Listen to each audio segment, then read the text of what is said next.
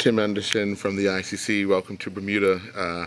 To your left, can you just explain to the public what we're in the presence of? Sure, I can. This is the ICC World 2020 trophy.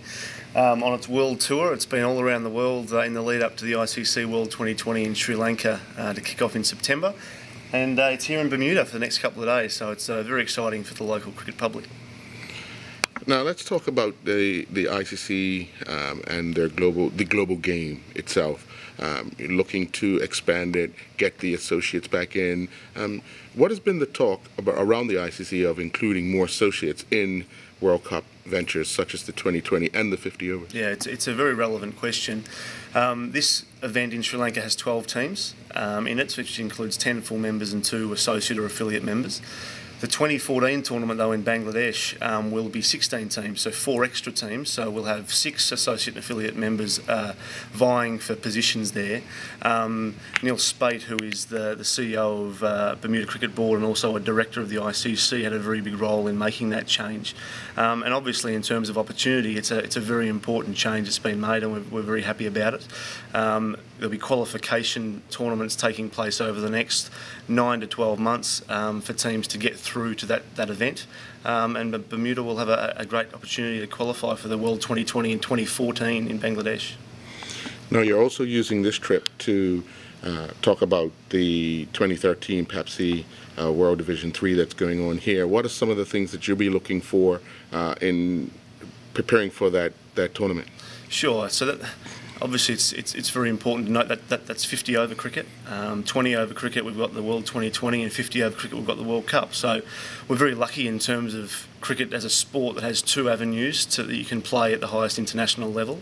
And the World Cricket League Division 3 will be held here in Bermuda in April next year. So part of my visit will be to look at some of the venues. We'll be going around and considering which venues could possibly be used.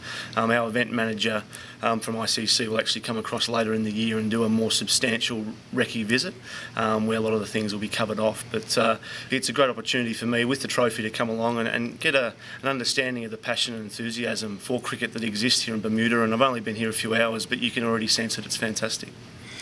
On to ICC development of the sport, especially in the associate and affiliate countries. What direction is the ICC going in ensuring that the associates and the affiliates get an opportunity to play for trophies such as the one to your left? Sure.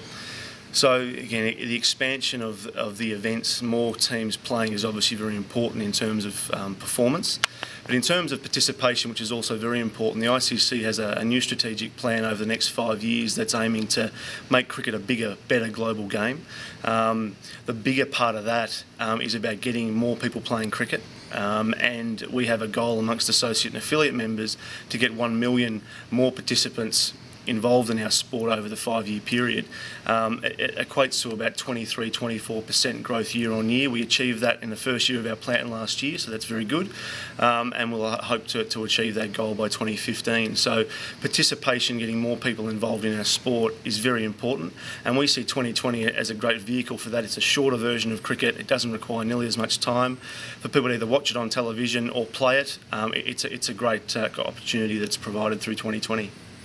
Now, currently the under-19 50 over World Cup is going on, and we see some of the minnows taking part. Is that what the ICC originally wants to see, some of the lesser countries getting up with the big boys and being able to participate and put their best foot forward? Sure. They haven't performed perhaps as well as they would have liked to in this particular tournament, but it is very difficult. They're playing some very, very good players. A lot of that opportunity, though, is just about getting experience against playing effectively first-class cricketers, and in some of the full members, players that have probably played international cricket at a senior level already, so the quality of play is very, very high. There's a second phase to this tournament which will start soon, which is the plate phase, where a lot of the associates will play each other and also a couple of the lower full members. So hopefully we'll see their performances improve over time. But again, at that age, at under-19 level, it is largely about learning and experience, and they'll take those experiences through to them as they get into their senior sides over the next few years. Well, thank you very much for your time, and I do appreciate it. Thank you.